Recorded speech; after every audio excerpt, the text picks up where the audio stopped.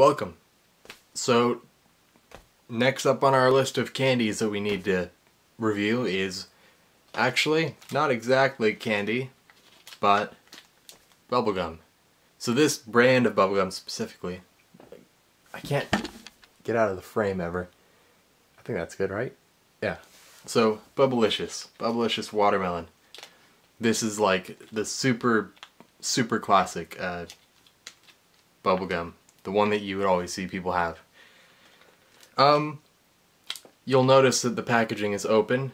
That is because, like with the baby bottle pop and the push pop, I didn't want to subject people to watching me chew on something and then spitting it out after about 5 minutes.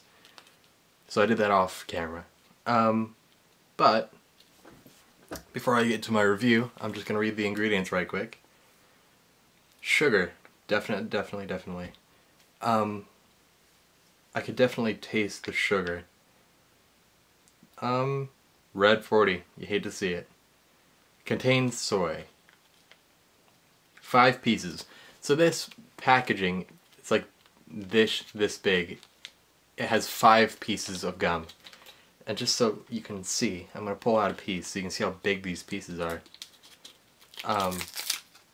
Because this is no joke. Look at that.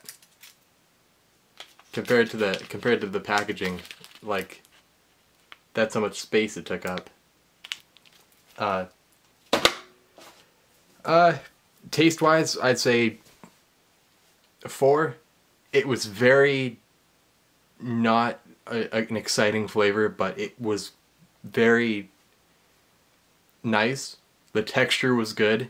It was very chewy. Like, you can just bite right into it. Like gum nowadays, you have gum and it's always with like the really cheap gum that has a hard cover, or maybe just more expensive gum that has like just the sticks. But with that, you know, you bite into it and it's just so chewy and nice.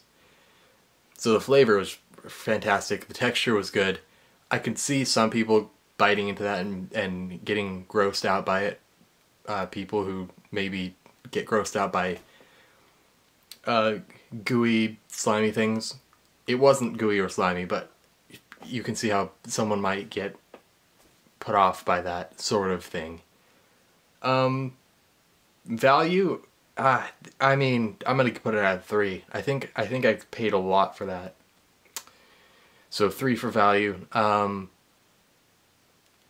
Taste, I already did taste, did I? I think I did. 4? Yeah. And then nostalgia, but I'll put that at 5. That's all the way there. So that's it. Thank you so much for watching. If you liked it, throw a like right down there. You'll find it. There's a little thumbs up button somewhere down there. If you want to see more, there will be more until I finish the box. Next up, I'll give you guys a little preview. If your ears are still working after that, stay tuned. I'll catch you on the flip side.